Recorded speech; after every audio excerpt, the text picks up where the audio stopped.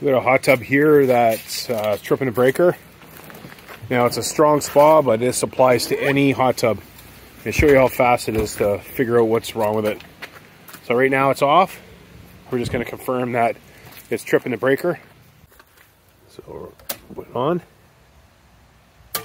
There you go. Stays on for a bit so it doesn't go right away. Boom, gone.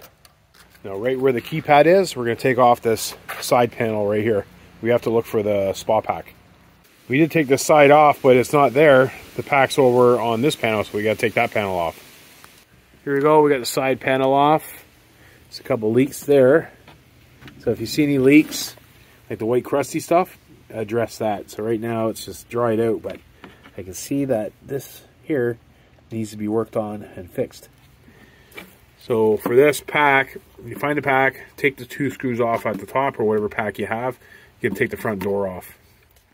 Okay, we got a couple of things in here. So you look for any burn marks. Normally, 90% of the time it's going to be the element. This is with the copper bands. Now I can see it's sort of discolored. It has a yellow tinge to it. So you got your schematics, and you can start unplugging stuff.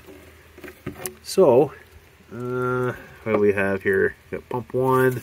Circ pump, ozonator. So we have an ozonator. So that's another one that trips the breaker a lot. So the ozonator is right there.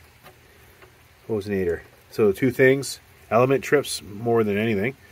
And then you have your ozonator. So we're going to try the ozonator. It's very, very important that you follow these instructions. There's other videos on YouTube that are giving you false information. You do not do it. Now, there's some videos out there they suggest to unplug everything and then put the power on and then start plugging stuff in. You do not do that at all. So right now the power's off and you do one at a time. Don't unplug everything, turn the power on and then start plugging stuff in. You're just creating an arc on it when you start plugging it in. You just don't do that. So right now power's off. We're going to disconnect ozonator.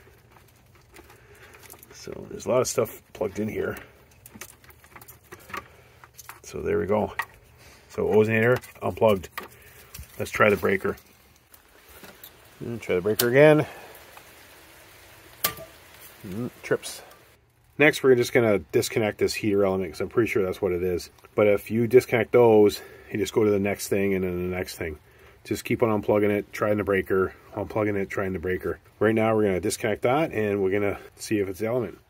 Okay, we got that disconnected. Make sure it's not touching anything. So it just sits like that. If you have those other ones, you just unplug it. So we're going to try the breaker now. Oh, it's staying on, so it's the heater element. We got to change that.